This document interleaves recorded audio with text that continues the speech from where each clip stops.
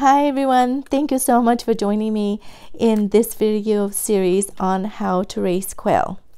This is such an amazing hobby if you know what you're doing and you get fresh eggs every day.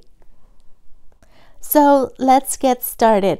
Quail have some basic needs like shelter, food and water, and some entertainment.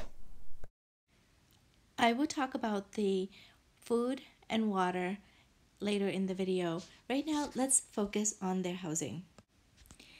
You can be as fancy as you want to in regard to their housing, or you can just make something very simple.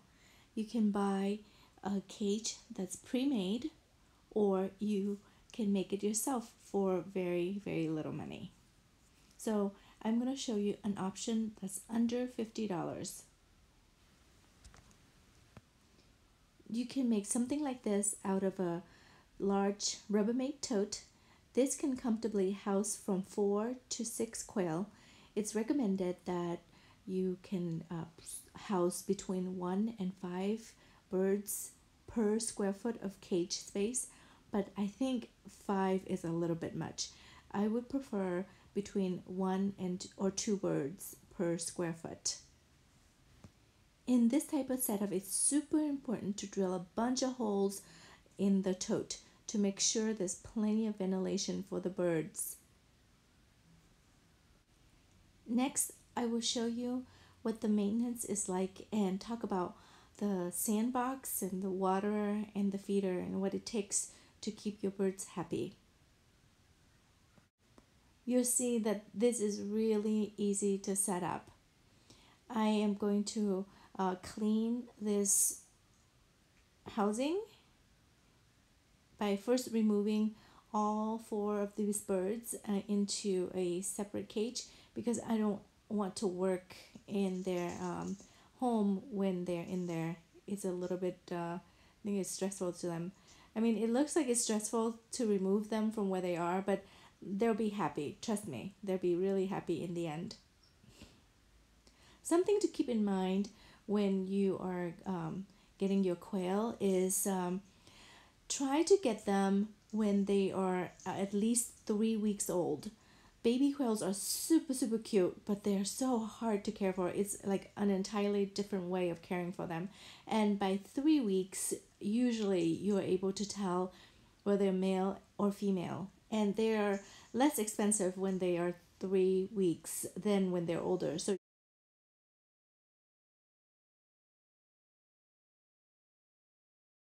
So I'm starting to clean this box by removing everything from the box, and I found some eggs here. Now when you're handling quail eggs, be very careful because they seem to be way more fragile than chicken eggs. However, the membrane is pretty tough. So in order to crack a quail egg, there are special kind of scissors that you use to crack the eggs.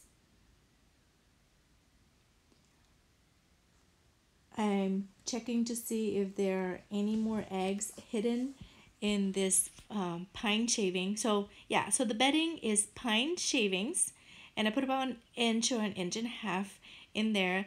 They like to dig in there and just throw it all around, and you'll see in a little bit how some of the shavings actually got in the food.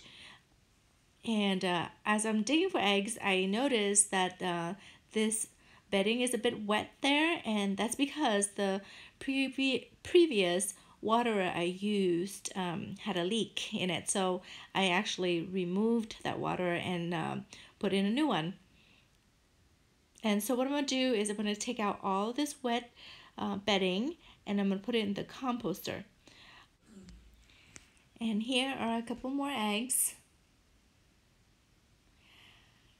I want to mention that I'm going to have some videos on how I compost all the bedding and the waste, the manure from the quail. So stay tuned for that. Knowing that all the waste and the bedding, all that will go into my garden and make it lush and beautiful and productive makes the job a lot easier to do.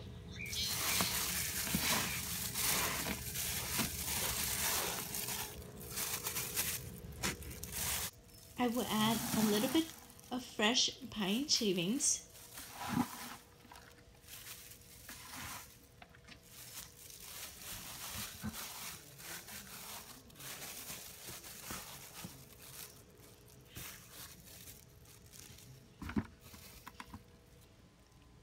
And this is some sand. This is some regular sand. Put it into a plastic shoebox. And here's the feeder. Just a plastic shoebox with holes drilled in there. And the quail will stick their head in it and eat. There is a bunch of pine shavings in there because they like to toss it around. So I'm gonna open it up and remove as much as I can. It's hard to do it with just one hand.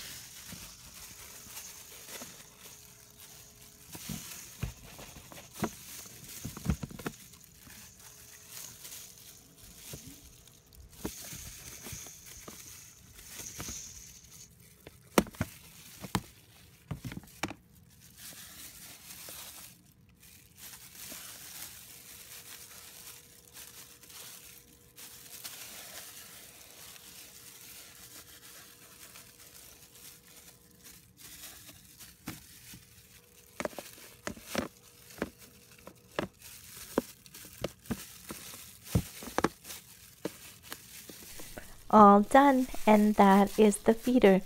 Really easy and simple and inexpensive. Now let's take a look at the water. This has a cup that is installed in there with a hole in the jar, and the way water comes out is when the birds try to get water at the bottom, their beak touches that yellow thing right there. It's spring loaded, and water will come out when that is being touched. So you can get this at eBay or Amazon or a feed store. I've seen them anywhere between $1 to I think $2.50 a piece is the most expensive. So it depends on how many of them you get. If you buy them in bulk, it's less expensive. So yeah, so there's the feeder and there's the water. I mean, the shoebox is like $1, and if you can get the cup, I guess you can get it for $2. So, and then the jar is something that you have laying around, so that's like $3 for all that. Okay, now that I am done with cleaning, it's time to put these babies back. Well, they're not babies, but yeah. And the cage that I'm in, that I have them in right now, is a prefab cage. And I'll make a video about it another day. Alright, so when you're catching the bird, and this is one of the reasons why I don't like this cage very much, because the opening, if you can see here, is really small. See? So you have to be really careful when you catch your birds. Make sure you grab them by the wings, so the wings, there you go, they don't flap away. There we go, got her. And that's it. I know it looks really stressful and traumatizing, but they'll be okay. They'll be very happy with a nice clean home. Look, they're already playing with their sand. I think a better way to clean this tote is actually get a second tote. Put pine shavings in there, then move the birds over, then clean up all the stuff, and then set all the feeder, water, and sand box back in, and they can stay in that tote. So I don't have to move them back again. Then I think they'll be less stressed that way. There you go, a really simple, inexpensive setup to start keeping quail. I mean, it does not get easier than this. The next thing you have to do, of course, is getting your birds. I recommend getting them around 3 weeks. If they're younger, they have to be under a heat lamp for at least until they're 2 weeks old. And at 3 weeks, it's kind of great because of a couple things. First of all, they don't need to be under the heat lamp, and secondly, you will be able to tell if they are males or females.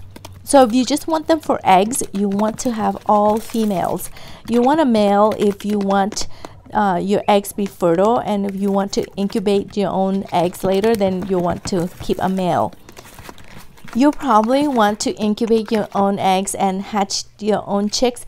They are so cute, so adorable, and really addictive. I'm going to have a series of videos showing you how to exactly start incubating your own eggs. And the trick is the first 2 weeks of their lives. They are really tricky to keep alive. I have some tips and tricks that I can show you how I do it. So stay tuned for those videos that are coming up. Thank you so much for watching, and stay tuned for some more exciting videos on quail raising.